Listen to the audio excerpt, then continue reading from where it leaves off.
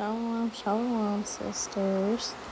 First and foremost, before I get started, I want to give all honor and glory and praises to the Most High God of Israel, Kahal Yahweh Bahashem Yahweh Shai. All praise to the Most High for another day in this truth and another day to magnify the name of the Lord. And this video has really been on my spirit just to try to move in the spirit of being disciplined. Is something I'm working on. The Lord is working on me now. The Lord is working on me. Let's just say that. So this was very edifying to me. It cut me up through the spirit. Lord willing is helpful to sisters. If y'all are struggling with staying disciplined or, being consistent, hopefully this is helpful. Whether it's with reading or praying or fasting or even just doing household duties and whatever it is, because whatever we set our hand to do, we gotta do it all our might. And I'm gonna get that. This is the book of Ecclesiastes, chapter 9 and verse 10. Whatsoever thy hand findeth to do, do it with thy might. For there is no work, nor device, nor knowledge, nor wisdom in the grave whither thou goest. So we know that this truth is our life, according to Deuteronomy 30 and 20. So we got to make sure that we're doing this thing with everything in us, with our might, with our strength. There's going to be times when, we got to stay up a little later so we can read. There's going to be times where, you're going to have to consistently put in the work for our salvation. Putting our brick in constantly. So we got to give it our all. Strive for this truth unto death. Sirach 4 and 28. Because once we in the grave, that's it. Or whenever Yahweh Shai comes back, that's it. We can't take it back. You can't, oh Lord, hold on, let me go back and try to read my chapters. No. So we got to take this grace and use it. Use this time wisely to get what we need to get done. And I'm going to get a couple foundational precepts for this lesson. And I'm going to get Proverbs 31, verse 27. Classic. She looketh well to the ways of her household, and eateth not the bread of idleness. Plain.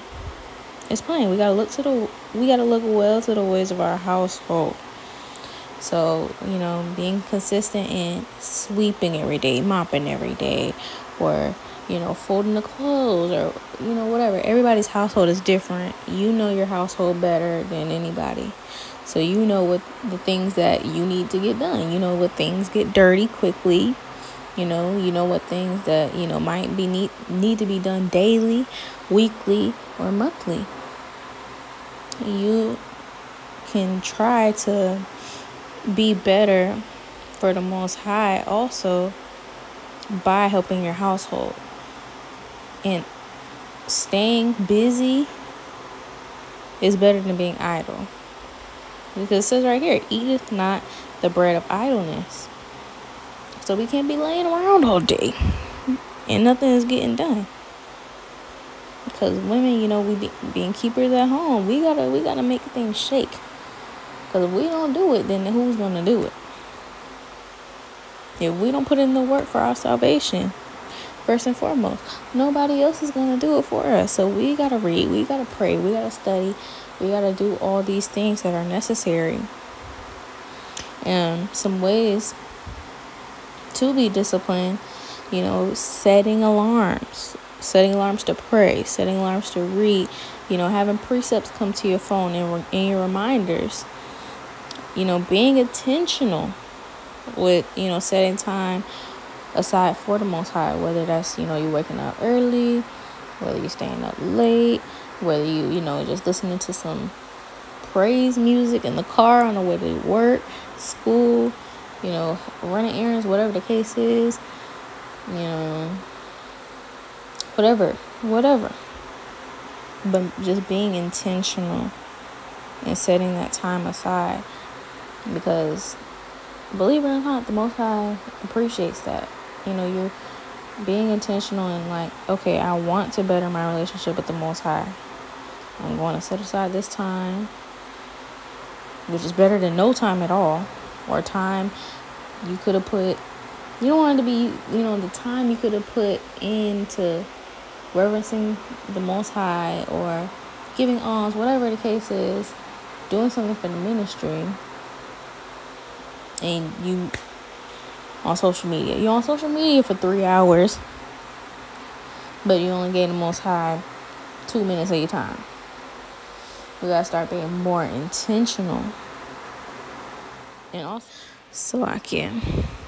But setting that schedule and a routine is gonna be best for most people.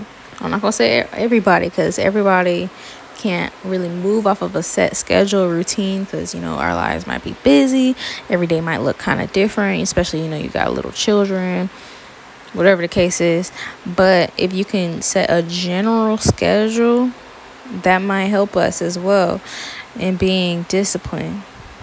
So let me get Ecclesiastes chapter 10 and verse 18.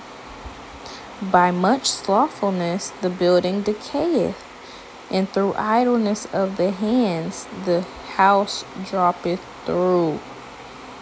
So we got to keep these busy hands. We cleaning, we cooking, we reading, praying, we tending to the children of Israel, teaching them, bringing them up in righteousness, Lord willing. We getting to work through the Spirit. Praise the Most High.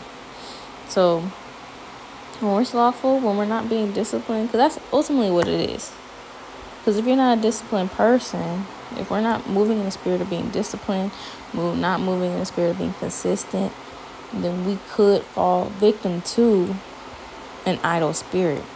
And we do not want that. We don't want that at all. And let me get another precept. Chapter 5, verse 13. Okay. And withal they learn to be idle, wandering about from house to house, and not only idle, but tattlers also, and busybodies, speaking things which they ought not. See, when we got too much time on our hands, that's when stuff starts slipping up. We start chilling too hard. Now, next thing you know, you kind of binge watching. And I'm talking to myself as well. You kind of on the phone all the time, or you might be, texting all the time. Next thing you know, you ain't got nothing done. The whole day then just escaped you because you were being idle through the Spirit. And Lord forbid this happens to any one of us, where we're idle and now we wander from house to house, and we at this sister's house, at this person's house, whatever, and we gossiping and busybodies, but not the good busybody, speaking things that we ought not. We don't. Lord forbid. And I'm gonna get just another precept on staying busy in Sirach. We get Sirach chapter 33 verse 27, and it reads, send him to labor that he be not idle, for idleness teacheth much evil. Idleness teaches much evil. It's plain. So another thing I want to say is discipline comes from the Lord. First and foremost, nothing is of us. We know that nothing is of us, and discipline ultimately comes from the Lord. We got to be praying for discipline and praying that the Most High grants it to us and grants us consistency in good works. And we get Job chapter 36 and verse 10. It's talking about the Most High right here. He openeth also their ear to discipline, and commandeth that they return from iniquity. Plain. Plain. The Most High is the one that opens our ears to discipline. He's the one who instills it in our spirit to be busy, to, build up our houses in righteousness, to build up one another in righteousness, to build ourselves up through the power of spirit, how about Shai, by praying, reading, fasting, by doing the works of the Lord. All these things come from the Lord. We already know we got to keep these laws, statutes, commandments. But we're going to keep saying it. We got to keep these laws, statutes, commandments. And when we keep the commandments and we're diligent to keep the commandments, that also helps us to be disciplined. We got to have discipline to keep the commandments as well. Because keeping these commandments is not a light thing. It's not a light thing. And we got to be disciplined through the spirit by keeping the commandments. But we also got to be disciplined in other areas of our lives as well. So we can be well-rounded and disciplined in all aspects. Sirach 32:14.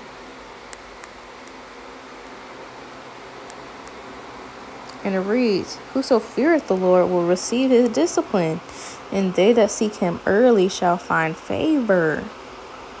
So we got to fear the Lord. We want discipline from the Lord. It comes from fearing him.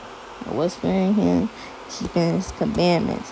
Keeping his commandments is how we show that we fear the Most High. Reading, setting that time to read, to pray, to study, that shows that we fear the Most High. That we want to be occupied in his scriptures so we don't go astray, so we don't go into that idle spirit. Of course, fleeing wickedness to be able to receive discipline in our spirit, because we know the beautiful spirit of discipline is not going to dwell in a wicked vessel. It's just not. And it doesn't make sense for it to.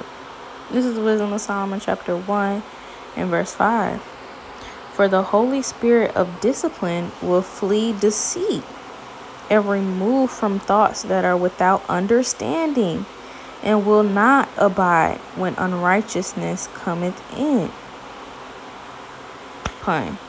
We can't be deceitful. You're working deceit, being deceitful with brothers and sisters. The Most High is not dealing with that. And the Holy Spirit discipline will not dwell in you.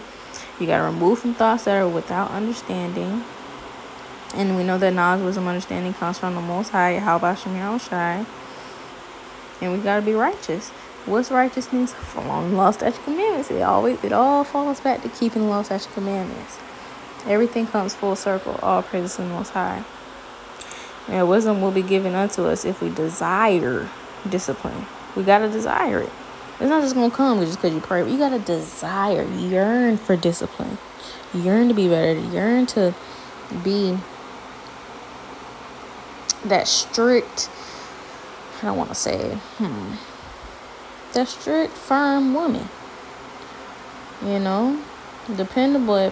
People should look at us and be like, yeah, that sister, she on her stuff. She's not playing. She's going hard for this truth. Ultimately, we're not doing it for man. We're doing it for the Most High, of course.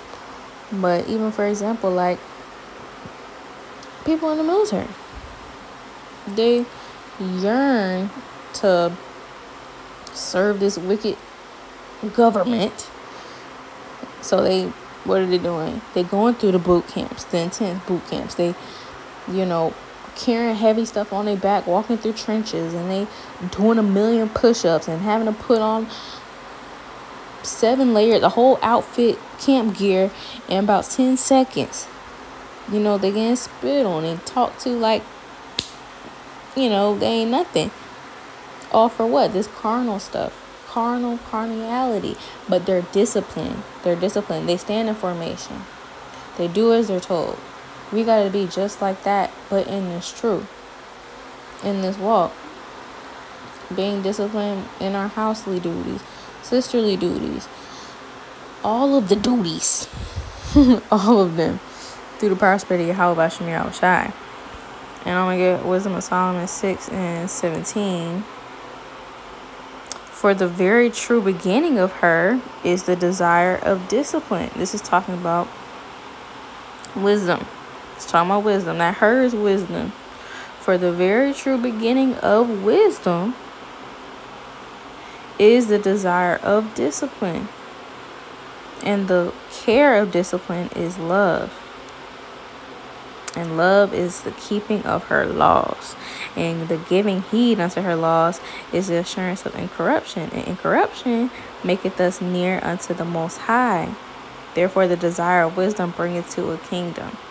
And we know wisdom and discipline, it comes together. Because if you got wisdom, you're going to be disciplined. If you got discipline, you're going to be more wise. Because you're consistent. You're keeping the laws. You're staying incorruptible. Everything just ties in full circle. All praise the Most High. And I'm going to get Sirach 4 and 17. And it reads, for at the first, there go that she again. Talking about wisdom.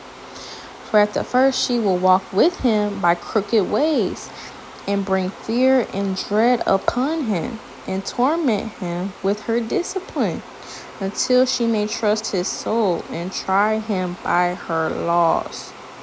Then she will return the straight way unto him, and comfort him, and show him her secrets. But if he go wrong, she will forsake him, and give him over to his own ruin.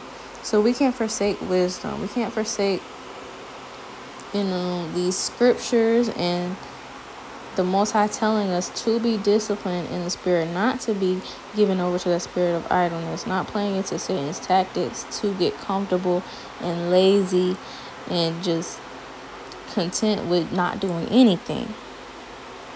Then wisdom won't walk with us. Wisdom not going to want to have anything to do with us. And we don't want it to be like, we so idle and so out of it and so inconsistent that we're going to be judged, bring judgment being brought upon us because we're not doing what we're supposed to do in this truth, doing our duties as women, as wives, as mothers, whatever the case is, because the Most High, he's going to try us through the spirit. He's going to try us through the spirit and gives us tests like, okay, is she going to read today? Is she going to pray today? Is she going to fast this week? Whatever the case is, we will be tried. And obstacles will be thrown our way, nonetheless. And distractions by Satan, of course, are expected. But wisdom is a precious, precious thing. And discipline is needed to achieve it. So we must know that, we want knowledge, wisdom, understanding. We're praying for these things. We got to be disciplined. So you must know that this walk is not easy. We know this walk ain't easy. And I'm going to get the classics. 2 Corinthians 2 and 11. Lest Satan should give an advantage of us, for we are not ignorant of his devices. The classic. We're not ignorant of Satan's devices. We know that he's going to want us to be lazy, chilling all day. We got to rebuke that. We got to get up. Drink your little energy drink. Do what you got to do. Have an accountability partner, Call somebody up. Hey, you want to read with me, sis? Read to your children or whatever. Clean up while you're listening to a video. Boom, that's two birds with one stone right there. As they say, killing two birds with one stone. Luke 22 and 31. And the Lord said, Simon, Simon, behold, Satan hath desired to have you, that he may sift you as wheat.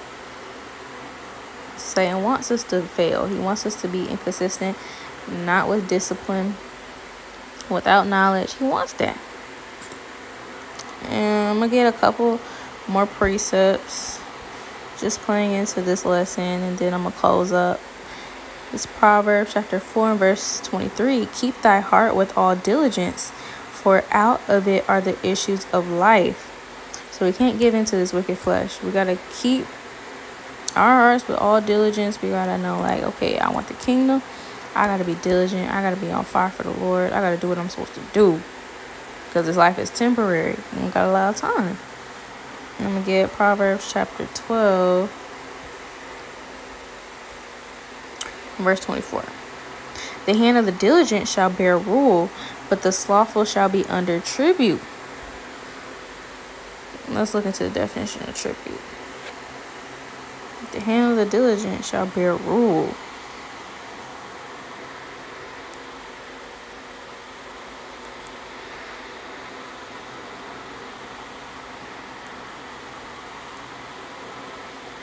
All right.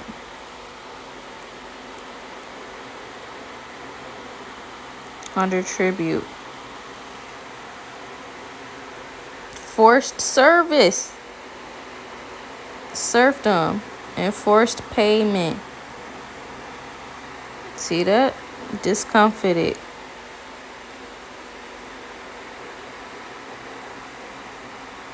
I'm not asking you to translate. Make someone feel uneasy or embarrassed. So if we're being slothful, we're going to be made to feel uneasy or embarrassed. We don't want to be embarrassed. Nobody likes to feel embarrassed. So we got to be diligent. You don't want to be that sister, everybody else on fire, and they get to you. Hey, sis, did you read this week? Did you pray? Did you, whatever? Did you get anything done this week? What did you do that was productive? I didn't really do nothing. No, that's embarrassing. That makes you feel uneasy. It should make us feel uneasy in the spirit. Let me get Hebrews.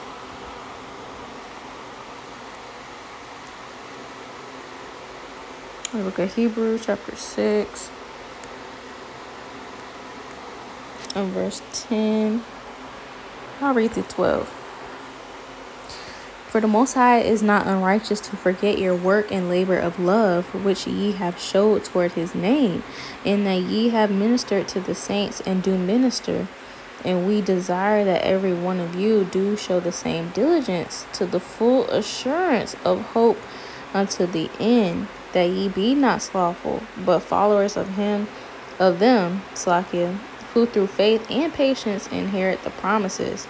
So this is the goal right here. We are doing everything that we can to be diligent, to be disciplined in the spirit. And we know that the Most High is not going to forget our work and our labor. Us going hard, the Most High is not going to forget that. The angels are watching us 24/7. So the Most High knows what we're doing. This work is not in vain. It's not in vain. And if we want to inherit the promises, this is what we got to do. This is what we got to do. Okay, let me get Galatians 6 and 9. And let us not be weary in well-doing, for in due season we shall reap if we faint not. So all this being disciplined, all this, putting in this work, if we faint not, if we keep going to the very, very end and not be weary and get lazy and weak and just say forget it, we shall reap the benefits. We shall reap the benefits. That said the Lord. Now I'm going to get 2 Peter